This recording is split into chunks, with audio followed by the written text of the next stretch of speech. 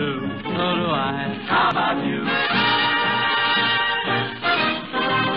Yes, it's the new Swan Show with our great singing star, Doris Day. Well, I Swan. Our special guest, Bing Crosby.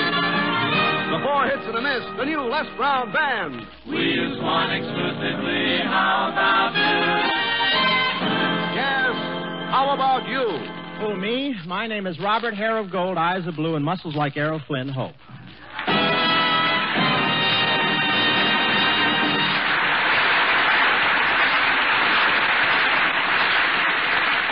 And now, Bob Hope's Swan's Eye view of the news.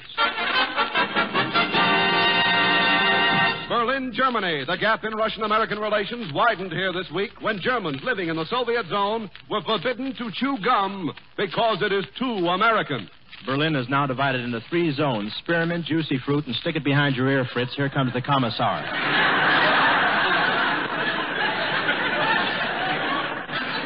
After the law was passed against gum chewing, they arrested one German because his jaws were moving.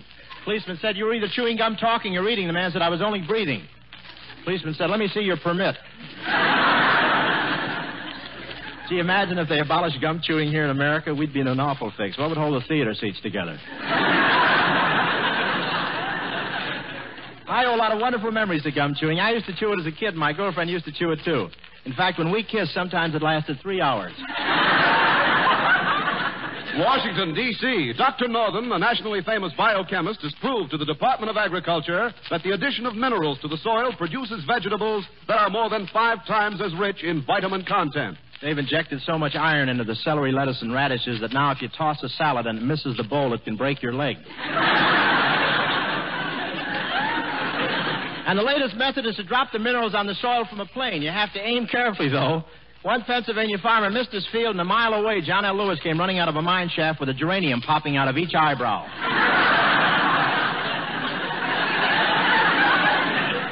That'd be better on television, wouldn't it? All those vitamins in the soil are affecting the earthworms, too. I went fishing and put one on a hook, and the first thing I knew, the worm got a stranglehold on a trout, flipped him up in the bank, yelling, "Hey, look at me, I'm Gorgeous George."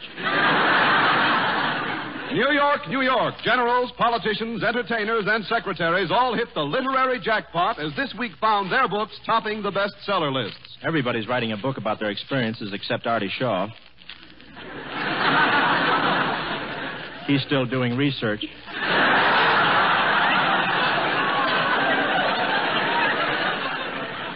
And Drew Pearson tried writing a mystery story, but it didn't work out. He couldn't control himself. In the first paragraph, he predicted who did it.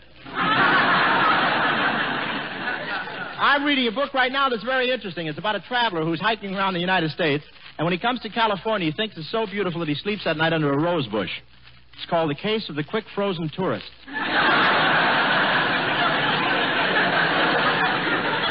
Los Angeles, California, one of the largest crowds in football history, this Saturday jammed the Coliseum to see the University of Southern California score the major football upset of the year by holding Notre Dame to a 14-14 tie. I've never seen such a crowd in the Coliseum. The stands filled at capacity, and some of the fans even more so.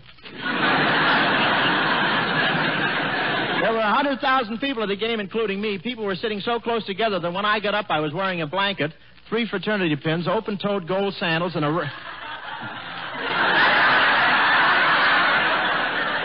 There's more, but if you don't want it, okay. Open-toed gold sandals and a raccoon coat with a student still in it.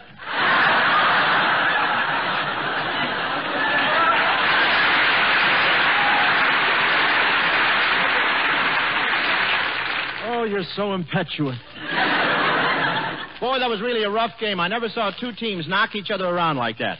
In one play, a Trojan ran 40 yards for a touchdown, but they called him back. The ball he was carrying had ears on it.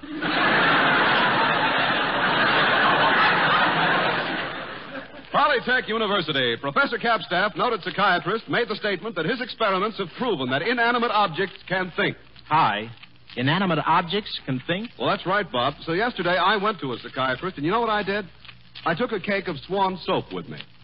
The first 4 rows better move back. As he warms up, small bubbles come out of his eyes. Well, Sir Bob, the psychiatrist put that cake of Swan on his couch and asked what was troubling it. And that little cake of Swan looked up at him and said, "Well, nothing's troubling me. I'm happy. I'm happy because I'm the newer, better white floating soap. I'm wonderful in the bath. I don't leave you with a taut, soapy feeling because I rinse away so completely and leave your skin soft and smooth. I know. I use it on my hands, and they're getting so soft my fingers look like 5 peeled bananas.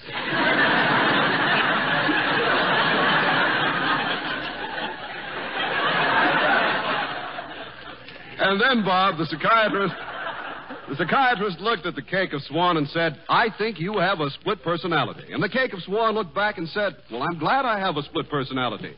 You can use half of me in the kitchen and half in the bath. If you don't buy it this way, folks, he pokes it through your bathroom window on the end of a mop. Well, Bob, I want everybody to know about Swan because it's made by a modern, patented process that no other soap can use. That's why when you use it anywhere in the household, you'll agree that Swan is better for bath, better for dishes and hands, better for baby. Swan is the best soap afloat. Well, Swan. Me too. Yes, sir. By Cracky. Shall I wrap it up?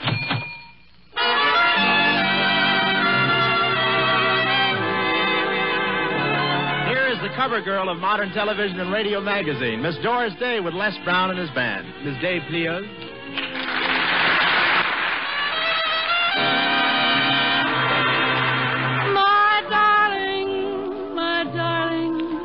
Get used to the name of my darling. It's here to stay. Till a moment ago, we were Mr. and Miss, discussing the weather, avoiding each other's eye. Till a moment ago, when we happened to kiss, and we kissed the Mr. and Miss goodbye. Now at last I can die. My darling. My darling, I've wanted to call you my darling for many and many days. My darling. My darling, I fluttered and flared like a starling.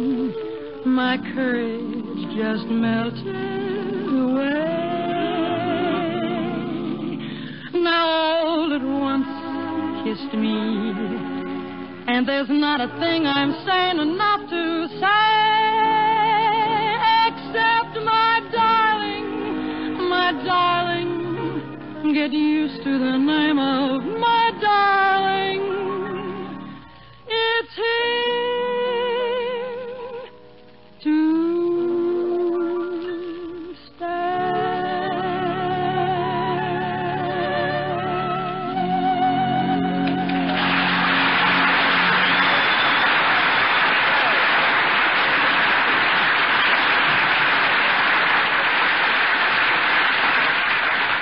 Gee, that was great, Doris. Oh, thanks, Hy, but I'm really surprised I was able to sing at all tonight. I'm so knocked out from Christmas shopping. Oh, yeah, I knew you were helping Bob with his shopping. Tell me, Doris, is Bob spending very much money this Christmas? Well, he said he was going to take it very easy because he lost a lot of money in the market. Oh, did he have some of that amalgamated tin just before it went down? No, he got caught with 52 airmail stamps when they dropped to 4 cents. Well, that shopping tour, that tour must have been some experience. Oh, you said it. I was waiting for him in front of Woolworth's. He was 10 minutes late, and I was getting very impatient. Gee, I better get going or I'll be late, but this is so interesting. I just can't tear myself away. That girl is so beautiful, and she's looking right at me. She smiled at me, and now she's winking. Gee, she's beautiful. Look, Bud, I don't mind you looking at the television, but keep your clammy nose off my window.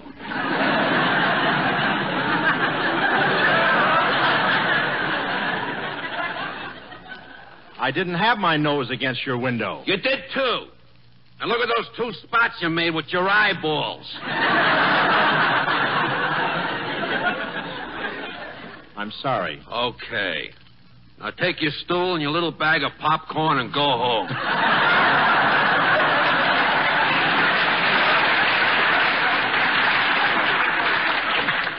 All right, mister. Well, I'd better get going. Ho, ho, ho. Merry Christmas, boy. Well, thanks. And Yuletide greetings to you, Jolly St. Nick. Who's jolly? This California sunshine's freezing me to death. My feet are killing me, and this morning my unemployment check bounced. Gee, are things really that bad? Things are nauseating, boy. They're horrible. Merry Christmas, everybody. Put some money in the pot, boy.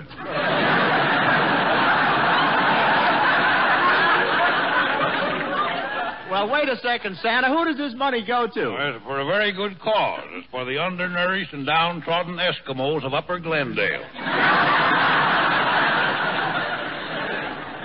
Now, wait. There aren't any Eskimos in Glendale.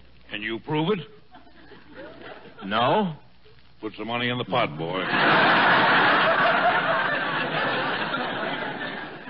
Well, I got to meet somebody right away or I'll be in trouble. He's got troubles. Boy, I'm married to the most miserable, mean, and ornery woman that was ever allowed out of the snake pit. She's really bad, huh? Revolting. Merry Christmas, everybody. Boy, my wife's so homely, she's got a face like a plate of mashed potatoes with a lump still in it. Put something in the pot, boy. Okay, here's some loose change. Thanks. You know, I only get 10% of what I take in. Last week, the organization made $20, and all I got was $150. Well, just a second. If you only get 10%, how come they got $20 and you made $150? Oh, I don't know. Just lucky, I guess. Merry Christmas!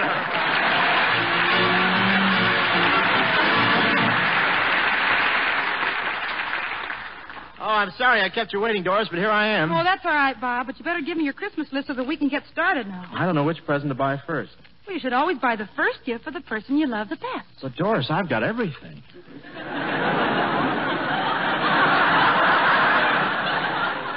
Come on, let's go. Let's go in this department store right here. Huh? Okay. Oh, Bob, about the present you're going to buy for me. Oh, there's a friend of mine over there. Hello, Mort.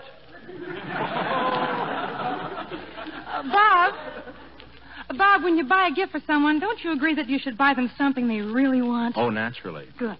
Well, I want either a real emerald and ruby bracelet and a full-length ermine coat trimmed with mink, or a platinum diamond wristwatch studded with diamonds. Hello, Mort.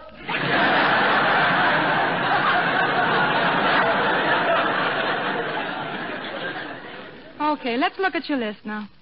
The first name you have is Crosby, and right next to Crosby's name you've written $2.25. Is that what you're going to spend? That's plenty. Last year I wanted a motorcycle to ride around Paramount Studios with, and I hinted it to Crosby. I must have told him 50 times that I wanted a motorcycle, and then came Christmas. What did he give you? An oil can and a road map. Well, look, Bob, I have a wonderful idea. You give me your money because I know much more about shopping than you do, and I can save you an awful lot. Okay, here's my wallet. Oh, there's something that would be nice for Bing. A set of matched golf clubs. Oh, wait a second. Oh, Clerk, how much are those golf clubs? $190. Hello, Mort.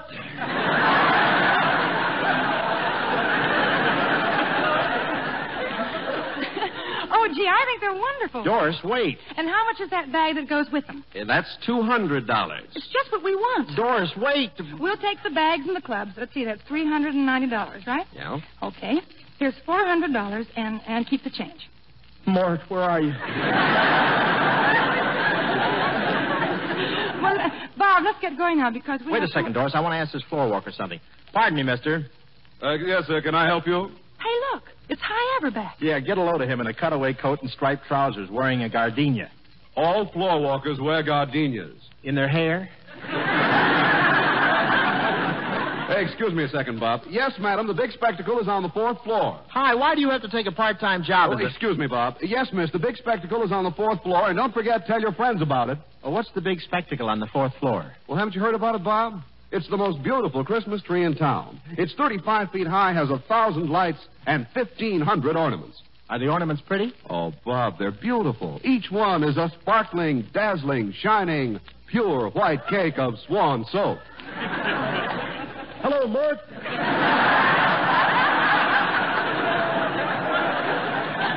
Yes, Yes, Bob, and how those women flock around the tree when they see all that swan, because they know that pure, gentle swan is better for dishes, because the faster, harder-working suds rinse away so completely the dishes never need wiping. Now, you've got to see that tree, Bob. You'll never guess what the ornament is up on the top of it. Oh, yes, I will. Well, what is it? The Lever Brothers on a stick. Well, really, the reason Swan is so popular is because it's made by a modern, patented process no other soap can use. A process that makes Swan as mild as the finest Castile. Swan's richer, gentle suds protect your hands and leave them soft and smooth. Now, just imagine any woman on Christmas morning. She wanted a mink jacket, but Santa has brought her something she likes just as well. A lovely cake of Swan. Now, could a woman ask for anything more in her Christmas stocking? Well, it would be nice to find Charles Boyer in there blowing bubbles. Millions of housewives agree that for dishes, hands, or the bath, Swan is the best soap afloat. And here he is, ladies and gentlemen, the man who boiled the hot water when Al Jolson was born, Mr. Bing Crosby, right there.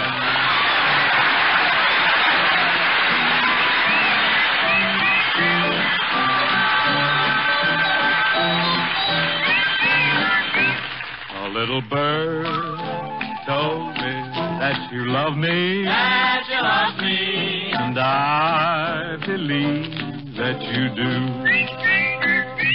That little bird also told me I was falling. You were falling for no one but you. There's no use denying, I might as well confess. Of all the girls I know, dear, I'm sure I love you best. A little bird told me we'll be happy. Wanna be happy. And we believe that it's true. A little bird told us you'll be married.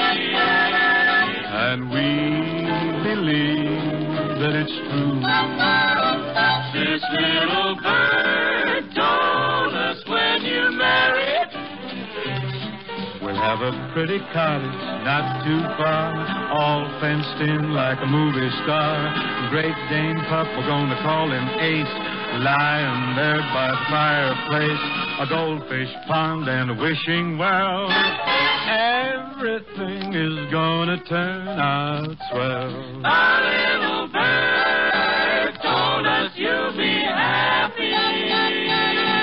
And we believe that it's true. And now we know that it's true. It's true, it's bound to come true. Love that little lovebird.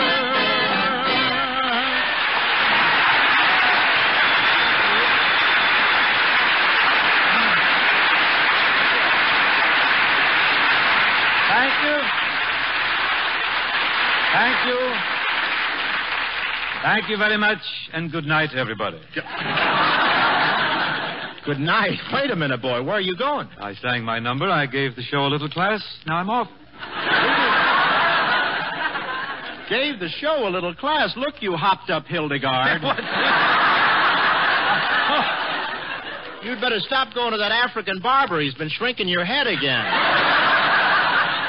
Flattery will get you nowhere, Saggy. Now, come. Where's this new show of yours everybody's been talking about? Well, haven't you heard? I'm on for Swan this year. They make soap, you know.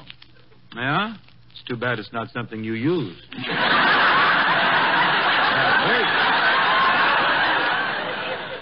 Hey, Lumplap, you've got two chins. Would you like to try for one? Now, let's face it, Nostril King. Before I sang my song, this show was laying a large swan egg. True or false? Get him. Look, Philco Knob, last week... A large set. You're wearing the cabinet there, too. Look, last week my hand slipped and I happened to tune in your show. Now I know why it's transcribed and you broadcast it later. What do you mean? Gives you time to get out of town and hide before the people hear it. To think when I first met this boy, he had a job blowing out glove compartments at a car wash.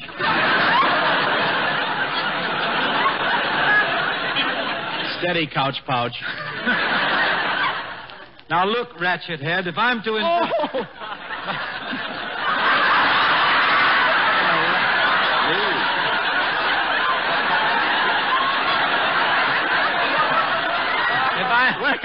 Late writing. Wait. Oh, there's some sneaky things going on.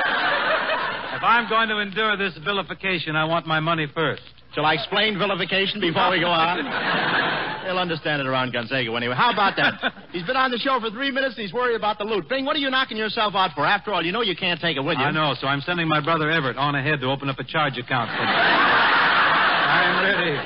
Bing, there's something that's always bothered me. When you send in your income tax, how do you get that mattress in the mailbox? Easy, bog brain. I never have any trouble with my taxes. Why, I'd give President Truman the shirt off my back. I know. I saw pictures of him wearing it in Key West.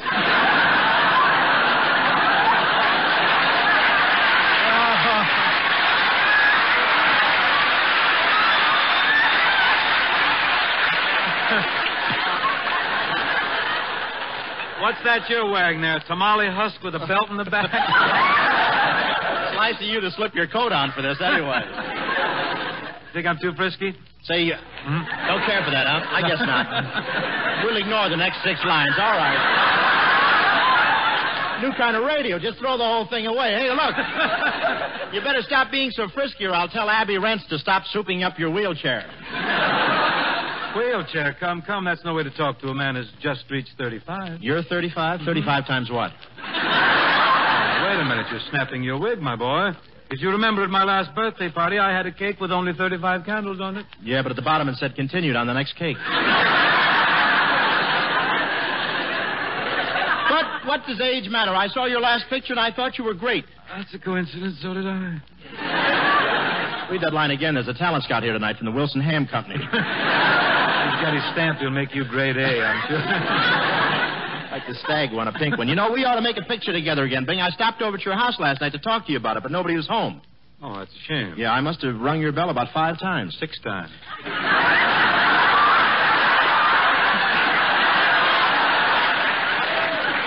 Oh, so it was you up in the window with the hot oil, huh? Look, Vigor, old boy, you're just jealous because I made the pale face without you. Me jealous of Bob Hope? Mm-hmm. I have so much more than Ho's nose. Why should I fight it?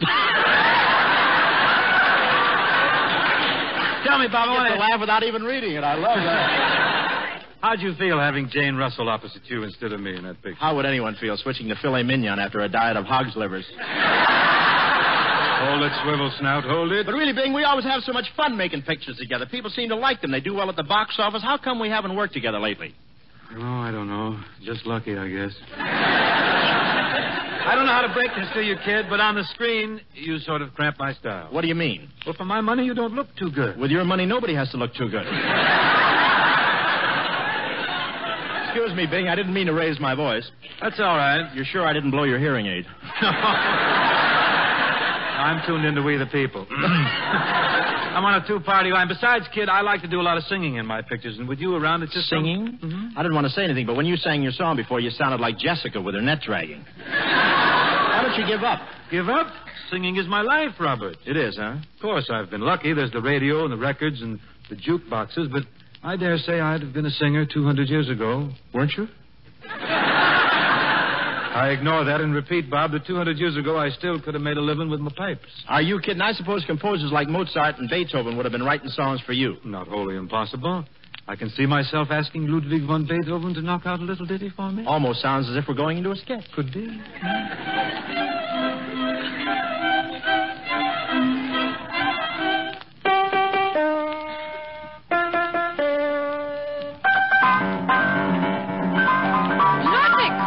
Ludwig von Beethoven, start that rocket and finish that symphony already.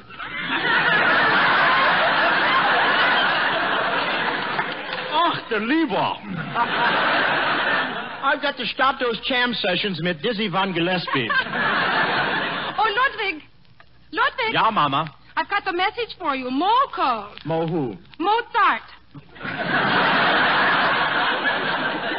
Mama, have you been spiking the strudel again? Oh, Crosby, there's somebody here to see you. Herr Bingle von Crosby. Oh, well, send him in. Good day, I'm Herr von Crosby. Who? Herr von Crosby. The Crosby, I believe, but where the hell?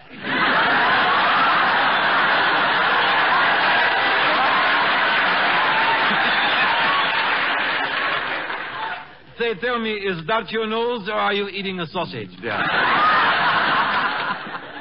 What can I do for you? Well, I'm a singer. A broken-down schnook like you is a singer?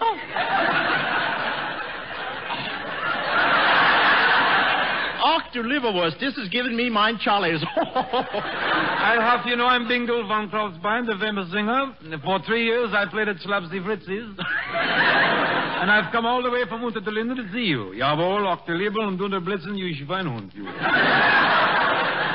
Lean back, Dummkopf, you're getting Limburger on the microphone.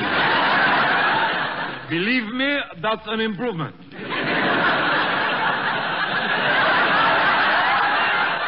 Look, Beethoven, I got a deal for you. You're a composer, I'm a singer. All right, let's try a song together. Good. Good. We try. You know, Crosby, I dedicated this composition to that wonderful restaurant that used to be on Oberhauser Street. Oh, yeah, you mean that delicatessen place where they had those king-size pigs eating? Yeah. Heine worked behind the bar, and he had a big red nose. Mo would make the Wiener Schnitzel and the sauerkraut with the minis in the middle. What a wonderful place was Heine's and more. They never would light out the lights, 'cause the place would never close. Und Schultz would play a squeeze box solo with Octaliebe, such a beautiful smoke. You could blow your top in Heine's and more.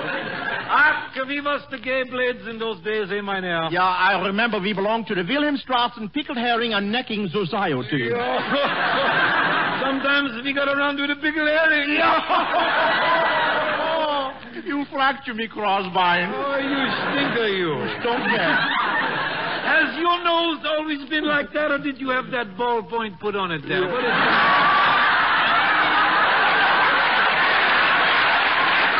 The free lunch was gorgeous. The beer was always cold.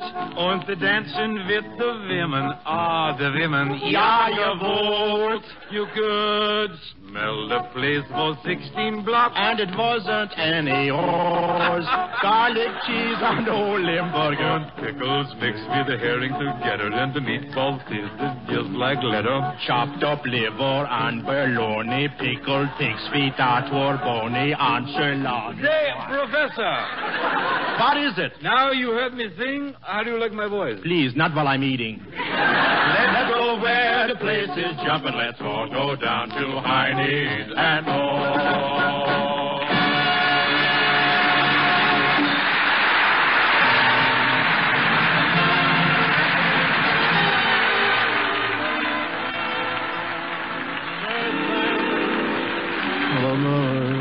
I want to thank Bing Crosby for being with us tonight. Ladies and gentlemen, we're making plans for next Tuesday's show, and we'd like your advice. Would you rather have me sing Buttons and Bows, or would you rather have Jane Russell? Well, next Tuesday, I'm just kidding. That gal you'd like to see most in her Christmas stockings, my two-gun mate from the Paleface will be here, Jane Russell. And, folks, there are only 15 more shopping days before Christmas, which is still plenty of time to remember the scientists who are looking for a cure for arthritis. If you want to help, write to Arthritis, Box 1200, General Post Office, New York, New York. Millions of people have arthritis. Millions of dollars are needed. So don't forget the address. Arthritis, Box 1200, General Post Office, New York, New York. Thanks, and good night, everybody.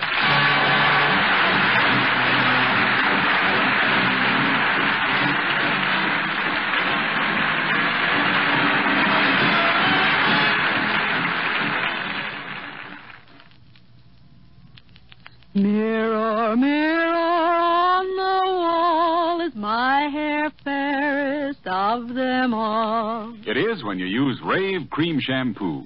Rave leaves your hair so clean, so soft, so easy to manage. Easy to manage because the pure lanolin in Rave is specially blended with other important ingredients to make hair behave, even on shampoo day. Try Rave Cream Shampoo. R-A-Y-V-E.